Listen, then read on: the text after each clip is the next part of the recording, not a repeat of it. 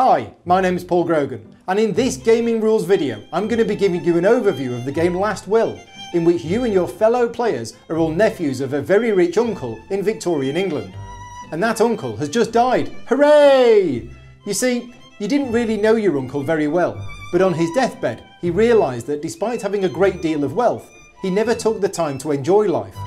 So in his last will, he gave each of his surviving nephews a certain amount of money, and the one who spends it the fastest will inherit his fortune and thus win the game. Last Will is played over a number of rounds. At the start of each round, cards are placed onto spaces of the game board depending on the current round number. This space, for example, gets a property card in rounds 1 to 3 and an event card in rounds 4 and later. In turn order, each player then plans their day by selecting one of the hourglass spaces on the planning board. This determines how many cards they get to draw, how many errands they get to run, and how many actions they have for that round. The game ends after 7 rounds, or when one player has gone bankrupt. The player with the least money left at the end of the game, or the one with the biggest debt, is declared the winner. In the planning phase, players take it in turns to make their plans for the day ahead. Each player must select a different hourglass space. The order of the markers from left to right will determine the order of play for the rest of that round, which is why the spaces to the right have more benefits. When you place your planning marker, you draw cards equal to the number shown. Cards may be drawn for many of the 4 main decks, but you must decide which cards to take before looking at any of them. You may not take cards on the game board or ones from the special deck. Note that drawing a lot of cards is not always the best thing to do, because you have to discard down to 2 at the end of the round, so you might not have time to play all of them. However, drawing extra cards gives you a greater chance of getting something that you want. After you have planned your day, it's time for running some errands, or at least getting somebody else to run them for you. Depending on the plan you chose, you will get to perform 1 or 2 errands. Each player first performs 1 errand in the order of the markers on the planning board. Then, each player with a second errand to perform does that again in the same order. When it's your turn, place one of your top hats onto one of the available spaces on the board and immediately perform that errand. These errand spaces simply mean that you take the card that is on the space into your hand. This space extends your player board, allowing you to have more cards in play. Here you book a seat at the theatre, costing you £2, and these spaces allow you to draw 1 card from either of the 4 main decks. Note that there is 1 space for each player. And finally, the property market allows you to rearrange the market prices for the 4 different types of property. If only I could do that in real life.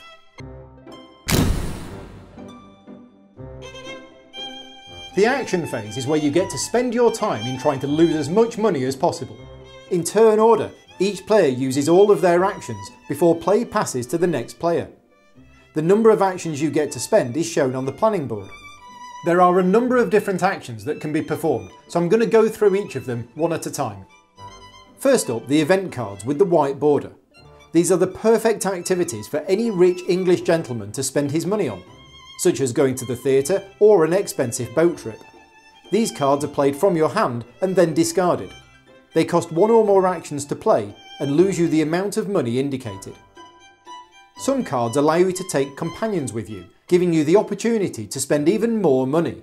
For example, this carriage ride only costs you £2 if you go on your own, but if you bring along a lady friend by discarding this card, you lose £4 instead. Some cards have multiple companions on them. Any or all of these companions may be played, so if you wanted to, you could go on this boat trip with just your dog and a chef, despite what your friends might say. Some event cards have other special abilities. The Hectic Day card allows you to gain more actions as you speed around London on your brand new penny farthing. Next up, the Helpers and Expenses cards, which are black bordered. These cards must first be played onto your own player board, which cost you 1 action as indicated here. Some cards, such as this very exclusive Gentleman's Club, are so good that they cost an extra action to play them onto your board. Once played, the card may be activated once per round by sliding it down. The effect of activating a card is shown in the top right. Some cards cost an action to activate them, such as this carriage. This reservation, however, loses you £2 without needing to spend an action. You have a table booked at a posh restaurant, paid for in advance, and you don't even bother turning up. Some cards give you a permanent bonus, as indicated by icons on the lower part of the card. This waiter means that each time you go for a meal at a restaurant, that is, use any card with this icon on it, you lose an extra £1, as the waiter always demands a large tip. The Old Friend is a very useful card, as it gives you one extra action each round, including the round in which you play it. Who doesn't want a man in a top hat turning up with 2 bottles of wine?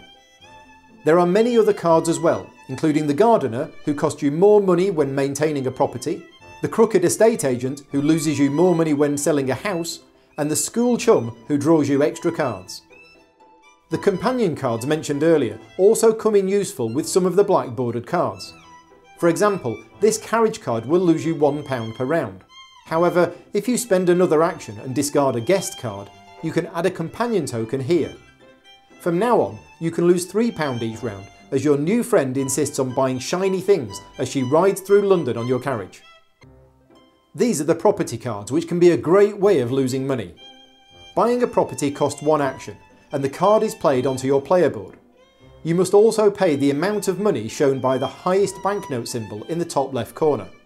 This price is modified by the current market prices on the main board, based on the type of property. So buying this mansion would cost you £16.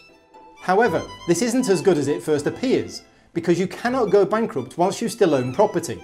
So at some point before the end of the game, you're going to have to sell the property, which uses up another action. Remember, the goal of the game is to lose money, so you want to buy high and sell low. When you buy a property, place a value marker on the highest space.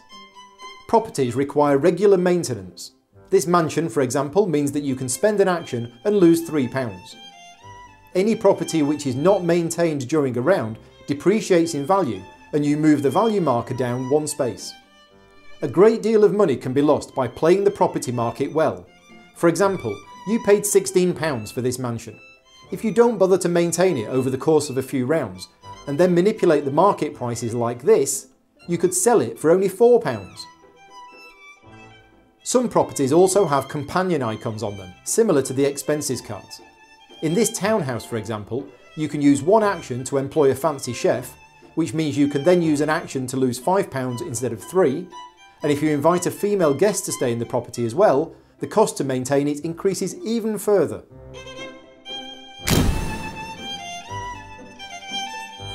At the end of the round, if nobody has gone bankrupt, then each player must discard down to 2 cards in their hand. Any properties that were not maintained depreciate in value, and all cards that a player activated are reset back to their normal position. Any cards remaining on the main game board are removed, players take back their markers, and a new round begins.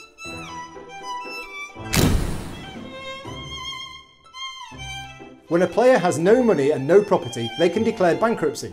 This signals the end of the game, although the round is always played out till the end. If nobody declares bankruptcy by the end of the 7th round, then the game ends anyway. The winner of the game is the player who runs up the biggest debt, although if nobody went bankrupt, it's the player with the least money at the end of the game that wins, with any properties still owned counting as part of their wealth. And that's it! I'm off round London now for a nice carriage ride with my lady friend, and then I'm off to a lovely restaurant with Mr. Spangles.